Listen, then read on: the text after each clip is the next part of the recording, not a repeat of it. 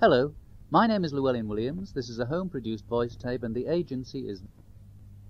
Hi there! I'm out to sell you something, and you want to know whether or not it's a worthwhile buy. Well, I'm here to tell you that it's not only a worthwhile buy, it's an absolutely golden opportunity. So don't just sit there, grab a paper, grab a pencil, get these details down, and then go for it!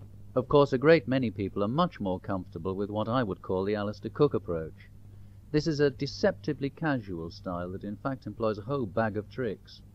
Gentle, reasonable, reassuring, relying not only on the use of words to get the points across, but also on the use of pauses, and never forgetting that the occasional flash of dry, ironic humour, "Oh God, I dropped the script!" is a very good way of holding the listener's attention. What's all this about a script? I don't see no script. Of course you don't see a script. He hasn't got one, has he? But I'd have thought that with a name like Llewellyn Williams, they'd be expecting a Welsh accent.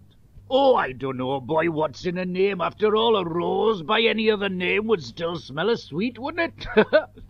Yeah, well, it might smell as sweet, but if it were born in Bradford like he was, you wouldn't expect it to talk with a Welsh accent, would you? No, it's quite right, is that, and I can second the fact that he were born in Bradford. He was, aye. Well, I don't think it's important where you're born, man. I mean, I think the important thing is where you're brought up, and he was brought up in Whitley Bay, wasn't he? Well, for the first few years, anyway.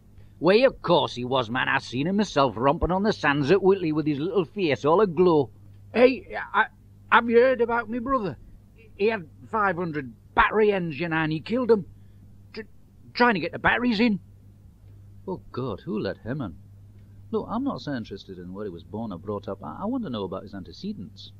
Ah, well, hey, Jimmy, I'll tell you something interesting here. You know the Bellahouston Park? Well, now, Bellahouston was his a few more greats, grandmother. I can't remember quite how many.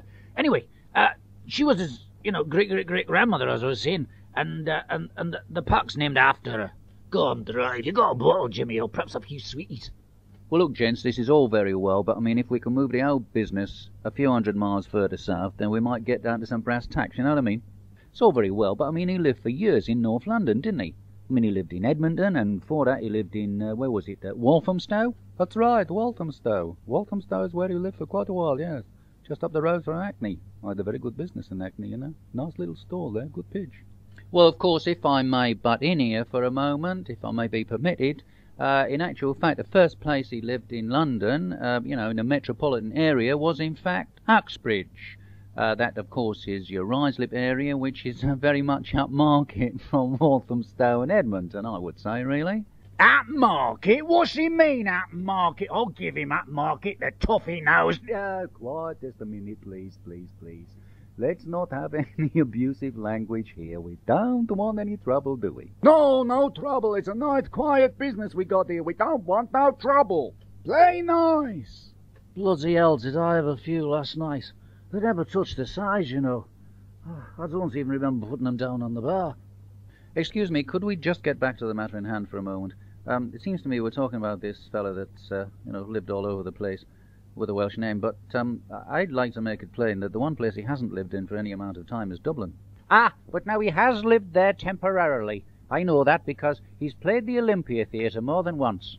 I know that myself because I have seen him on several occasions. Oh, no, that's the God's honest truth. Yes, I know he hasn't played the Gate, but I have seen him at the Olympia. Really? Most interesting. Seems to me that the viewer would be very interested in this. And what exactly, Carl, would he be interested in? For myself, I would be most interested to know what he would be interested in. Excuse me, my name is not Carl, it's Joseph. So your name's not Carl.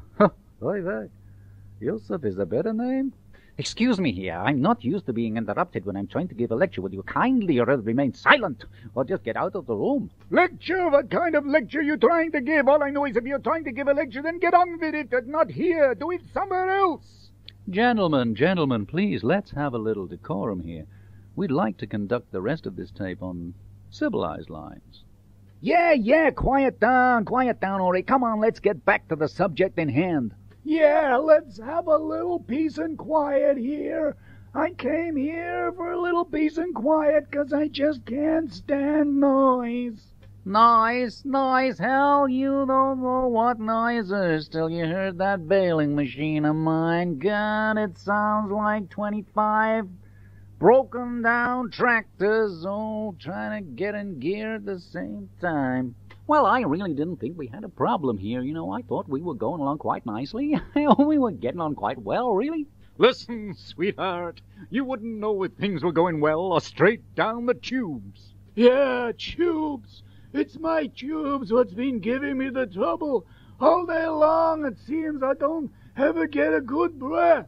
So give 'em a little chicken soup. Well, all I know is this is all beyond me. Somebody find me a bottle in a quiet corner. Order! Order, please, order! Now, it seems to me that this meeting is getting entirely out of hand. Yes, I couldn't agree more. And while we're on the subject of our American brothers, I'd just like to bring up a small point here. Has it ever struck you that with this plethora, this wealth of cowboy films, one never hears one of these gunfighters with a Yorkshire or a Lancashire or a Scots accent? Listen, you don't hear 'em talking Brooklyn either. You know, I wouldn't want to be part of this menagerie for a great deal of money. I find it all very, very confusing.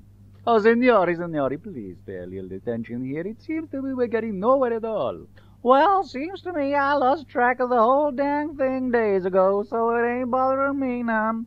Yeah, well, it's right, really, isn't it? I mean, you know, what he said last, I go along with that. I agree with that, yeah. I wouldn't argue with that, in fact. Yeah, we've been together now for 40 years. Get that bum out of here! And it don't seem a day too much. And there ain't a lady living in the land. I say that's going a bit far, isn't it? And not a lady in the land. Just a minute, I think I get his point. 40 years we've been together. What, all of us, all 40 years been together inside his head? Well, I find that absolutely amazing myself. Well, you might, but I certainly don't. No, it doesn't interest me at all. Yes, well, of course, that's all very well. But if I could have your attention for just one moment, I would like to speak to you about, gracious me, I've entirely forgotten what it was I was going to say. Well, that's just as well, because we don't want any of it. We don't want to know. Violets, by my sweet violets, Tom's a punch.